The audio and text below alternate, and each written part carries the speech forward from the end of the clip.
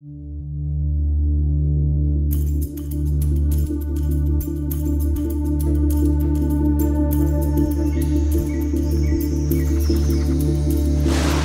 is the largest Western Hemisphere rainforest outside the Amazon.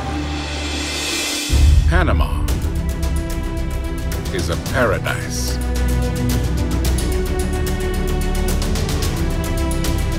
Unless your job is to cut through it.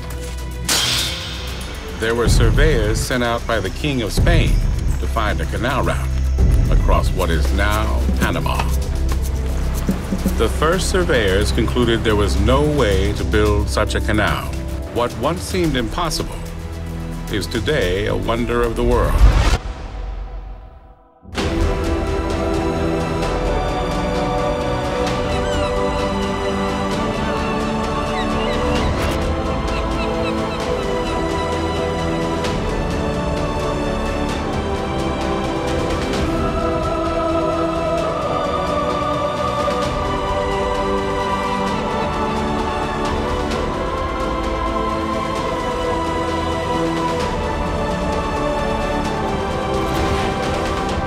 In August of 1914, the SS Ancon made the first official passage through the canal.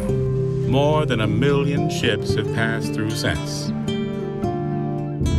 How did the engineers of more than 100 years ago devise a way to sail huge ships through the wilds of Panama? It's one of the most famous places on Earth, but few of us understand how the Panama Canal works. Ahead, lock gates 8 stories high, the largest ever made at the time of construction. When a ship is in the chamber and the gates are closed, water races in, millions of gallons, and all of it moved only by gravity. There's not a single water pump in the Panama Canal. Water is so strong, it can lift a 70,000-ton ship 3 stories high in 10 minutes. But in recent decades, ships have changed since the canal was built. Such ships now carry a majority of the world's cargo, but they're too big for the Panama Canal. Something had to be done.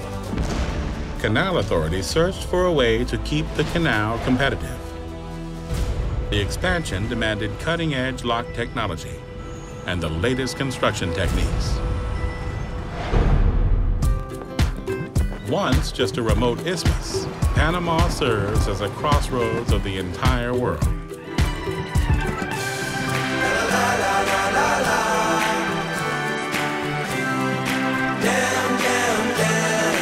The country is living in the best moment of its history, mostly because of the Panama Canal, newly revitalized, ready for the future, and still a wonder of the world.